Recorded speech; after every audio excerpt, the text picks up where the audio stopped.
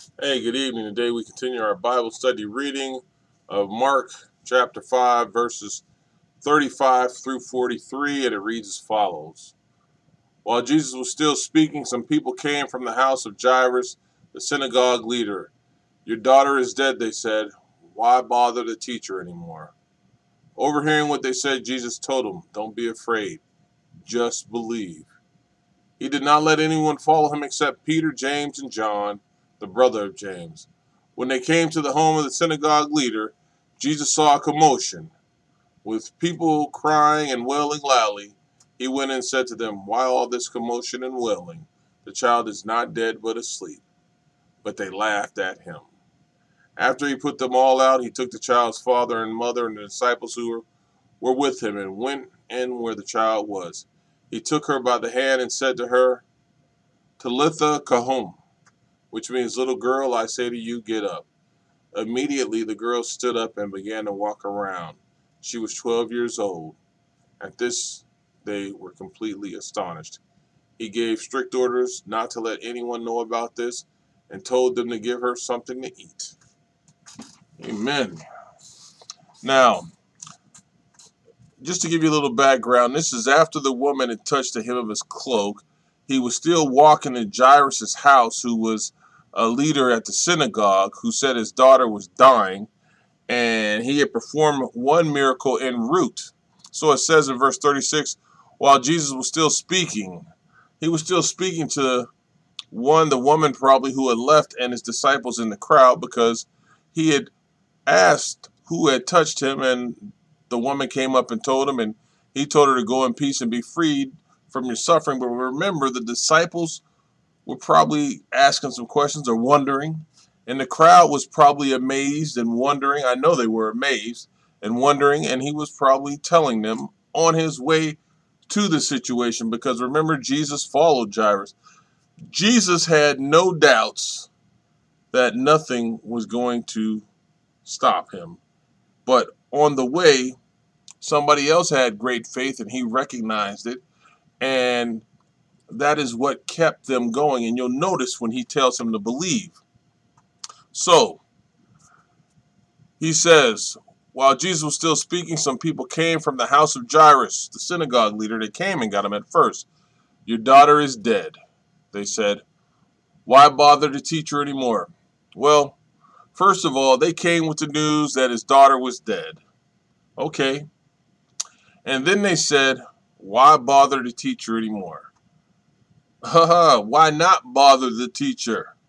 If you know who he is and you have faith, you can bother him. And it is not a bother to him, because when we do rest, if we believe, we are all asleep in Christ. And guess who this was? This was Christ.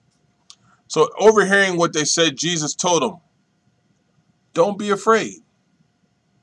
Don't be afraid. Just believe. And Jairus, who was a synagogue leader now, remember, he had humbled himself and probably made some of his peers angry, had just seen a woman of great faith who was bleeding for 12 years be healed just from touching the hem of his cloak. And what did Jesus say to him? Don't be afraid. Just believe. In other words, he said, if you know who I am, don't worry. I have you at all times. He did not let anyone follow him except Peter, James, and John, the brother of James. Now remember, they all got to see him be transformed or have everything. They saw Jesus change. Now, when they came to the home of the synagogue leader, Jesus saw a commotion with people crying and wailing loudly. They were hurting. They were saddened because the young lady had died, but they didn't have faith. They didn't know of Jesus' abilities. They didn't see what Jairus had just seen. So he went in and said to them, why all the commotion and wailing? This is Jesus talking.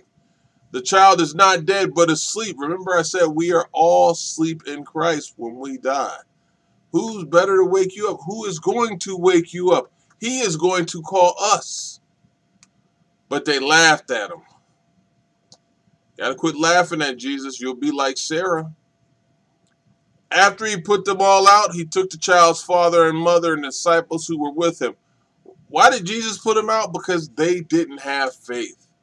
More than likely, that is why he put them out, because they didn't have faith, so there was no need for them to be there. And he went in where the child was. He took her by the hand and said to her, Talitha, cum, which means, little girl, I say to you, get up. Uh-oh. Jesus told her to get up. Devil, Satan, demons, get out. Rebuke, go away. And everything listens to the Lord. And what happened? Immediately, the girl stood up and began to walk around. She was 12 years old. At this, they were completely astonished. And then Jesus gave strict orders not to let anyone know about this, and told them to give her something to eat. Once again, the Lord has done some work with faith. As it said before, he told them, don't be afraid, just believe. If you want to get through a struggle with the Lord, if you want to get through a problem that involves the Lord, don't be afraid, just believe. Amen.